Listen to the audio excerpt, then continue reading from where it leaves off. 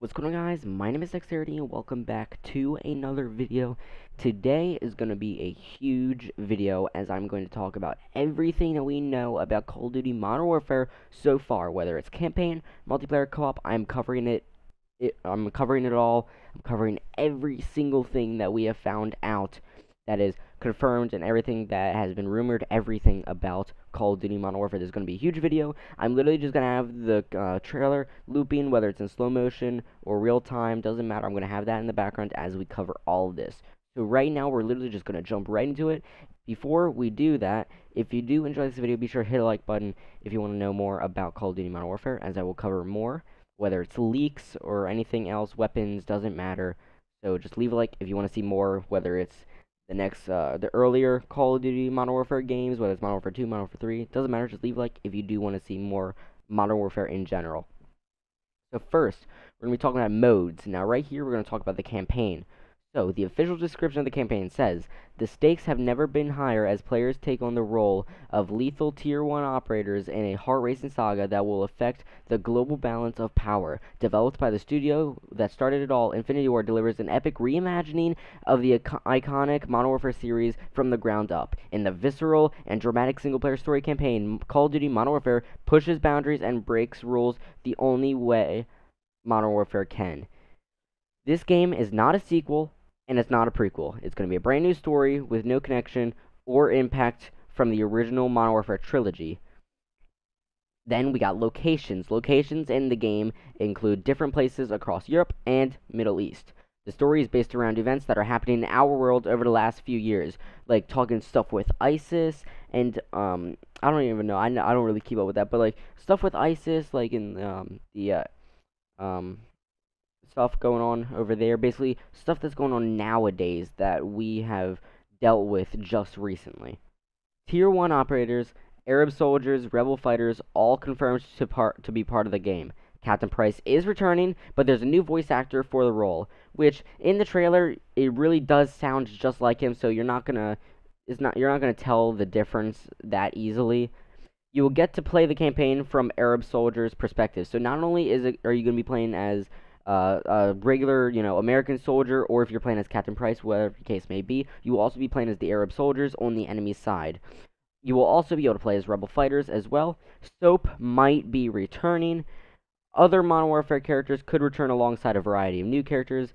The game is built on now this is the big one. The game is built on a brand new engine with new audio and animation support. It also features physically based material system allowing for the state-of-art photogrammetry, a new hybrid tile-based streaming system, new PBR decal rendering system, world volumetric lighting, 4K HDR, DirectX ray tracing, which is on PC, and more, as well as a new GPU geometry pipeline, which is big for Call of Duty, which this engine they've been working on it for 5 years now, and it's finally ready, and they're sharing it with the other studios. So if this engine is really good, it makes Call of Duty way more realistic and better, because everything is going to look so much more beautiful than they ever have been in a Call of Duty game. All of the other Call of Duties will have it in the future. Then we got the campaign is very emotional and troubling, with missions pushing the boundaries of what's right and wrong. Overview of 2 missions. So basically what that means is that we all thought that the mission No Russian is bad, which is what I'm going to be playing in a separate video. We all thought No Russian from Modern Warfare 2, which is a campaign mission, we thought that was bad. If you don't know what No Russian is, it's basically where you are going undercover on the enemy side and you have to go through an airport and mow down a lot of innocent civilians with a light machine gun, and it is brutal. And everyone thought that that was horrible. The game was banned, or the mission, I think, was banned in multiple countries because of it, and so and such. And we thought that was bad. They are taking it to a whole new level in Call of Duty Modern Warfare, as everything is gonna be brutal. Like, for example, in the trailer, you can see this rebel soldier go up on top of a car and shoot straight through the windshield, mowing down 2 innocent civilians. You can even hear them screaming. It is brutal. So Infinity Ward did not want Call of Duty Modern Warfare to seem like a full game with 3 different game modes. They wanted it to be like one whole unified experience. So that means that progression in campaign mode will transfer between co-op and multiplayer. Now, we're not sure exactly what that means, whether it's gun customization, gun attachments, if you can earn attachments through the campaign and co-op and have that transport over to multiplayer, or if there's a leveling system. Well, it just says progression, so that could also be the leveling system. So what you could do is, instead of, if you're getting tired of multiplayer with, whether if they have new tubes or whatever the case may be, you can take a break, go to campaign, and you'll still be leveling up so that you'll have more guns and attachments later in multiplayer. That seems pretty cool. So that's all for the campaign end of things. Now we're moving on to multiplayer. So the official description of multiplayer, it says, experience the ultimate online playground with classic multiplayer. So then we have a big announcement. Crossplay between PlayStation 4, Xbox One, and PC has been confirmed. They haven't announced exactly how that's going to work, whether it's just, you hop into a game and you're playing with PS4 players and PC players all at the same time. We're not sure how that's going to be, but I'm sure we'll hear more about that later. Then we have no traditional season pass. The post-launch maps are going to be free. So that means that all the DLCs are going to be free. There's going to be no $50 season pass and everything. They're releasing all extra in-game content post-launch, all for free. Then the operators are in Call of Duty Modern Warfare. They have no special abilities. Each operator has their own backstory, cosmetic, voice lines, and more. Certain editions of Modern Warfare include bonus operator packs.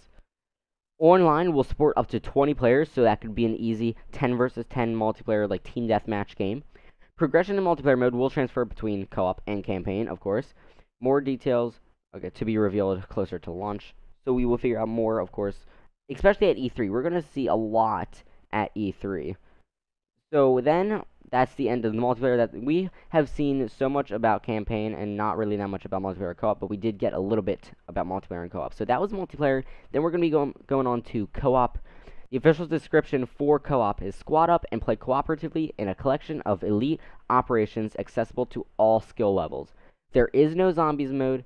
The co-op mode will tie into the single-player story, just like Spec Ops in Modern Warfare 2 and Modern Warfare 3. The Spec Ops missions took place in locations that were in the campaign, just as well as multiplayer maps were from the campaign as well. Progression in co-op mode will transfer to multiplayer and campaign mode, and then more details to be revealed closer to launch. So then that's it for co-op. We really didn't get that much on there, but it seems like it's going to be a lot like Spec Ops from what we've seen so far. So I also wanted to go over the special editions for Call of Duty that are going to be available, and most of them are already available for pre-order right now. So first, we're going to start off with the Call of Duty Modern Warfare Digital Editions. So we have the Standard Edition, which is $59.99. Call of Duty Modern Warfare Base Game, which is, of course, a digital copy, is going to come with a custom in-game tactical knife and one prestige token to use in Call of Duty Black Ops 4, included in pre-orders only. Then we have the Operator Edition, which is $79.99. It's going to come with the original base game, digital copy only, custom in-game tactical knife, all gillied up operator pack, the Crew Expendable operator pack, the War Pig operator pack, and one prestige token to use in Black Ops 4.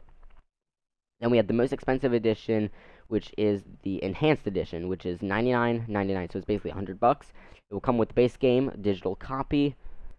It'll come with an in-game tactical knife, all gillied up operator pack, Crew Expendable operator pack, War Pig operator pack, 3,000 COD points, so that's confirmed that COD points are going to be in the game, of course, and one prestige token to use in Black Ops 4.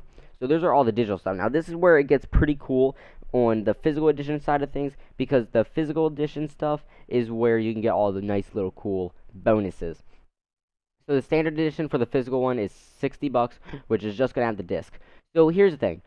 If you are going to get Call of Duty Modern Warfare, if you're going to pre-order it, don't pre-order disc. It's way more worth it pre-ordering the digital version, because on the disc version, the physical copy, you're just getting the game. But or for $60, the standard edition, you're just getting the game. But for the standard edition, which is still $60, for the digital side, you get the game, a tactical knife, or a custom in-game tactical knife, and a prestige token for Black Ops 4. It's way worth just getting it for digital if you wanted to get that tactical knife, which I feel like is a little more worth it. Then we have something which is a brand new, completely, totally different edition, which is the one I want to get, which is a physical edition, so it's called the Precision Edition, which is available in limited quantities and regions. It's $99.99. Comes with the Call of Duty Modern Warfare base game, which is, of course, a disc, a custom in-game tactical knife, all gillied up operator pack, Crew Expendable Operator Pack, Warpig Operator Pack, Code Calling Card, USA only, which is basically a calling card for the Call of Duty Endowment. Then it comes with, of course, a steelbook for the which is basically the case for the disc itself. Then it comes also with a Control Freak Performance thumbstick, so some nice Call of Duty, and it is Modern Warfare themed. It's Modern Warfare branded Control Freak thumb grips. Then it also comes with a Control Freak controller skin. Now, I'm not sure if that's Modern Warfare branded, but I do know that the thumbstick is, so whether it's going to have the Modern Warfare logo on it or whatever the case may be.